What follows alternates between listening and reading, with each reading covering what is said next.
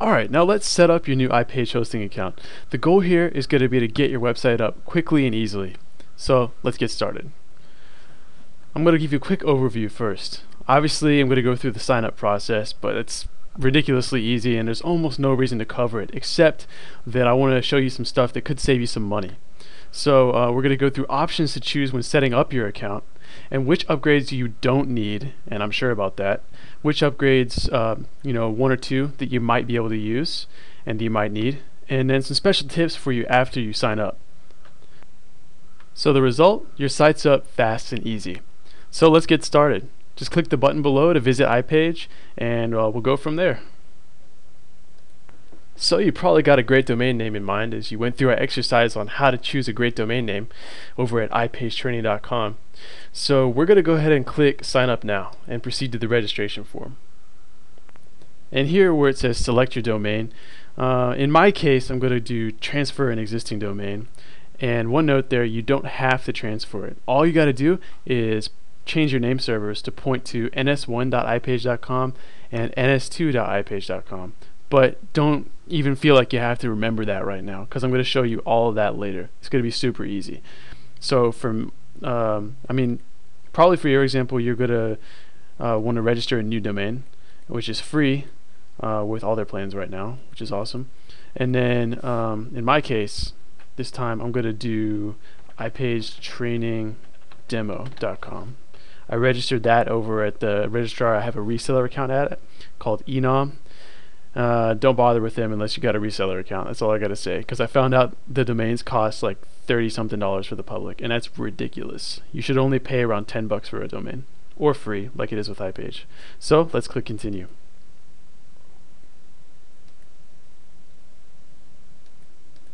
Alright, as we can see, this is step 2, entering billing information. I'm going to go ahead and pause that and enter mine, and if I have to I'll blur it out later so nobody can see my secret stuff. Let's see, anything to note on this page? I don't think so. It just says iPagetrainingdemo.com will be live on iPage in just a few minutes, and so let's make that happen. I'll see you in a second after I fill this out.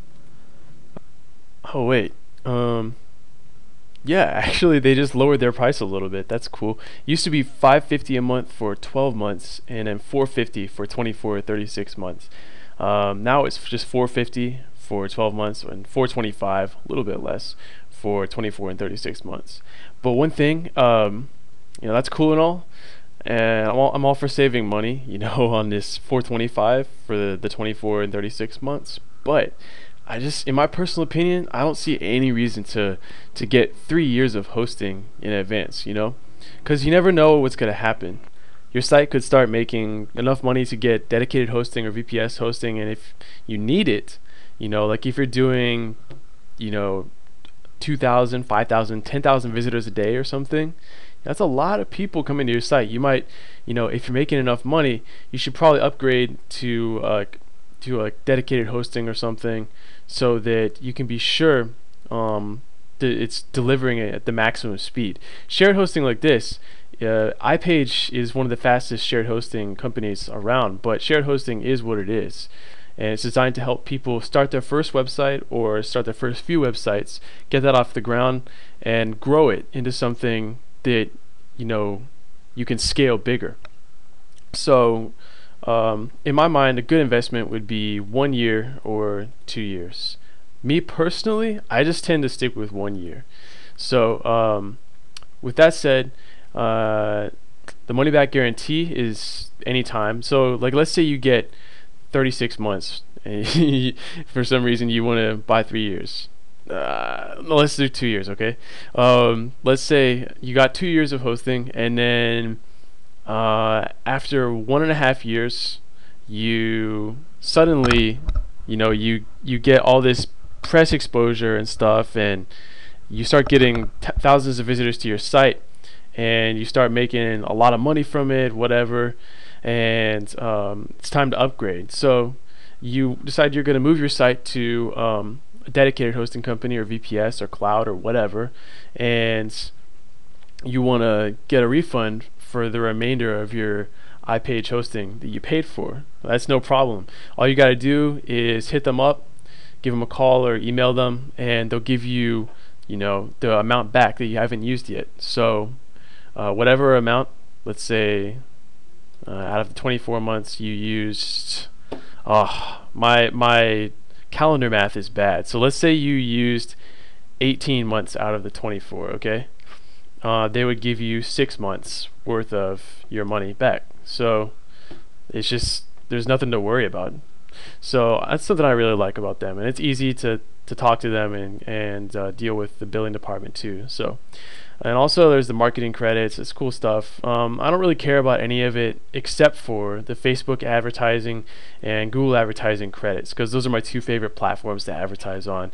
And we're going to be doing a lot of training and stuff on how to use Facebook ads and Google AdWords to boost the traffic to your site, deliver sales and stuff like that, because those are my two favorites. They also have the best traffic.